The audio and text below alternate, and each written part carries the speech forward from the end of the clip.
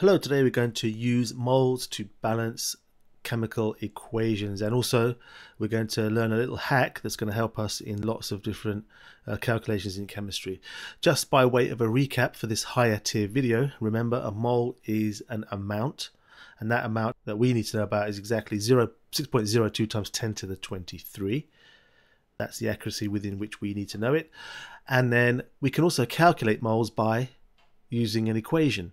We could calculate number of moles by using an equation, and that equation we've looked at before, but we can just have a little reminder for what the equation is. And here it goes. It looks a little bit like this. Moles. To work out the number of moles, we do mass divided by relative atomic mass.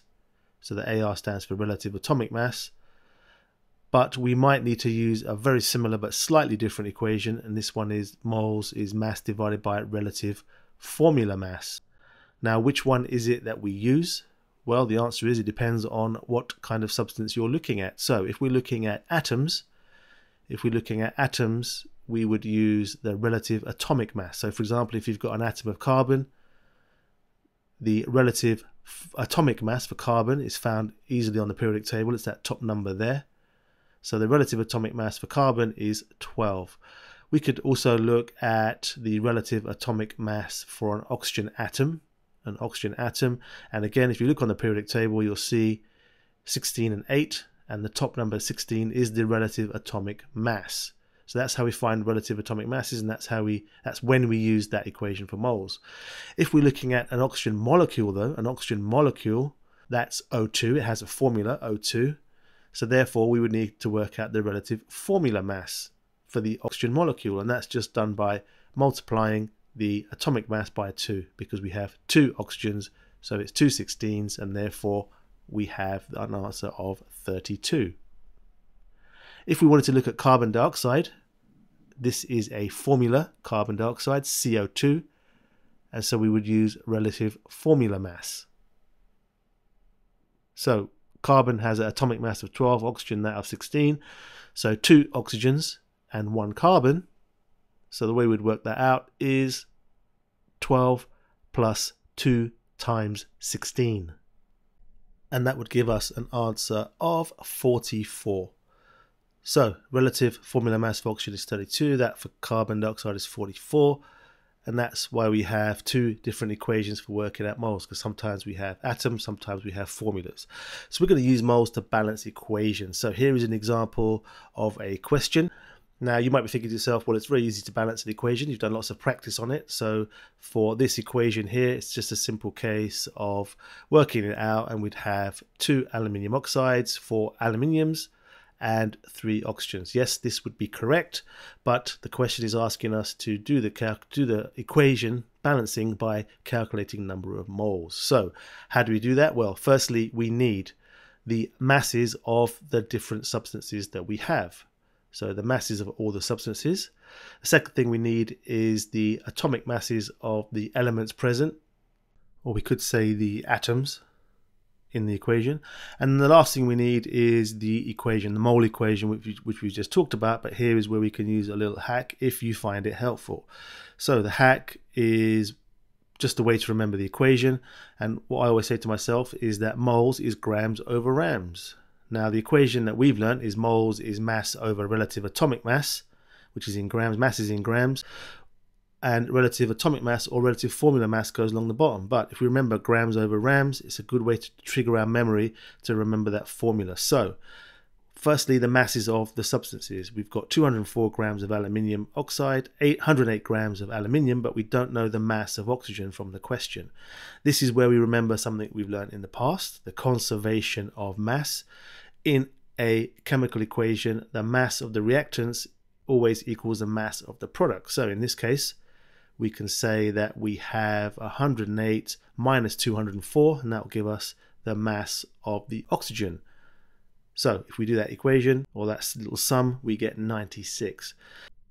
So that's our masses. Now we need our relative atomic or relative formula masses. So we use our atomic masses from the periodic table. Those will be given to you in the question, or you'll have a periodic table to use. But the relative formula mass for aluminium oxide would be 2 times 27 plus 3 times 16. Now, if you wanted to do it a slightly longer way, nothing wrong with that. You could do 27 plus 27 plus 16 3 times, and that would give you the same answer. That might make it a little bit simpler, but we're going to use this method here, and that gives us a relative formula mass of 102.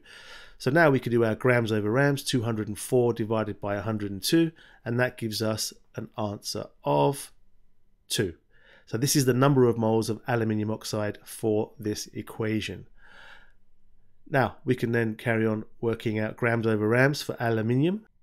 So the atomic mass for aluminium is 27, and then we do grams over rams, 108 divided by 27, and that gives us an answer of 4.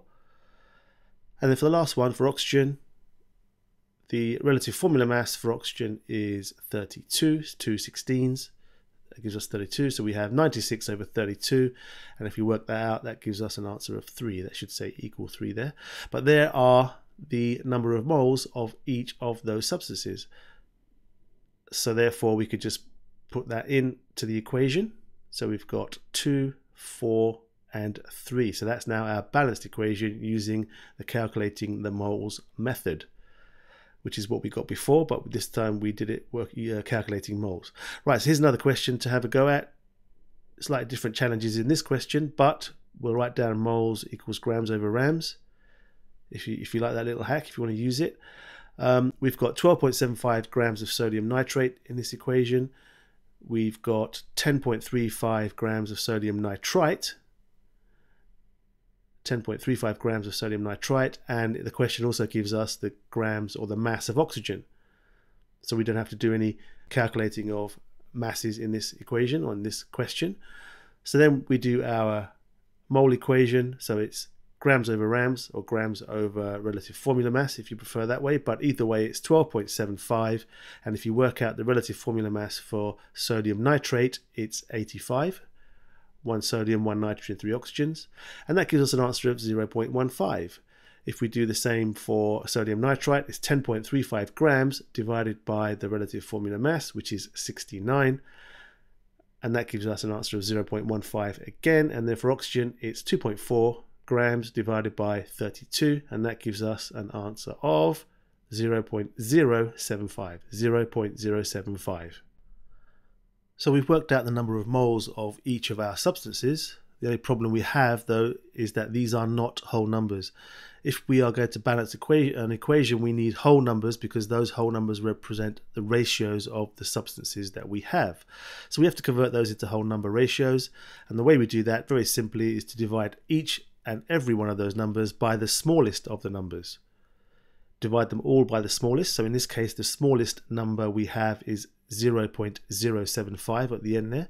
So we divide for the first one 0.15 divided by 0.075, and that gives us an answer of 2. The next one is the same sum we're doing, so that gives us an answer of 2, and 0.075 divided by itself will give us an answer of 1. So now we have our whole number ratios, the number of moles in whole numbers. So we could just put those into our equation. So we have 2, 2, and 1. We don't need to put in the 1 for the oxygen, but just so we know where that 1 comes from, just so we know what's going on, I just put it in for this example. Okay, so that's the second example. Here we had whole numbers, here we didn't have whole numbers, so we had to convert to whole numbers for the second example. Now, have a go at this one for yourself. We're going to use all the information we've learned on the previous 2 slides to have a go at this one and see what you come up with. So pause here and give it a go. Okay, so here's the answer and all the working out. If you've got all that correct, feel free to stop the video now. But if not, we're going to go through the answer and how we worked all those different parts out now. So first we used our little hack, if we like it. Moles is grams over rams. Remember, that means grams over relative atomic mass or grams over relative formula mass. We can write out our equation. It wasn't given to us in the question, but it's a very simple case of just working it out from the question. Our mass of copper is 6.35. Our mass of oxygen is 1.6. These are both given in the question. The mass of copper oxide was not given in the question. But remember, we said that the conservation of mass can help us work this out. The products must have the same mass as the reactant, so we add 6.35 to 1.6 and we get 7.95 grams. So we have our masses, and now we just do our grams over rams. So it's 6.35 divided by 63.5 for the copper, and that gives us an answer of 0.1. We can do mass over formula mass for the oxygen, that's 1.6 over 32, which gives us 0.05, and then 7.95 grams over 79.5 for the copper oxide is 0.1. So there's our number of moles of each of those substances, but remember we said we need a whole number ratio, so those need to be converted to whole numbers, and the way we do that is we divide each one of them by the smallest one. So divide each by the smallest. In this case, the smallest is 0.05. So we divide them all through by 0.05. So 0.1 divided by 0.05 gives us an answer of 2. The next one we're dividing by itself. So that's just a simple case of 1. And then the last one, we've done that one already. 0.1 divided by 0.05, that gives us 2. So our whole number ratio of moles is 2 to 1 to 2. We can put that into our equation. So it's 2. We don't need to put in the 1 for the oxygen and 2 for the copper oxide. Okay, so you could have got to that balancing much more simply, as we've done previously, but the question, remember, is asking us to balance by calculating the number of moles of reactants and products. So that's how we do it. This question could be anything from 2 to 4 marks depending on how much information they give you, but that's how we calculate or that's how we balance equations using moles. Thank you for watching, and I'll see you very soon.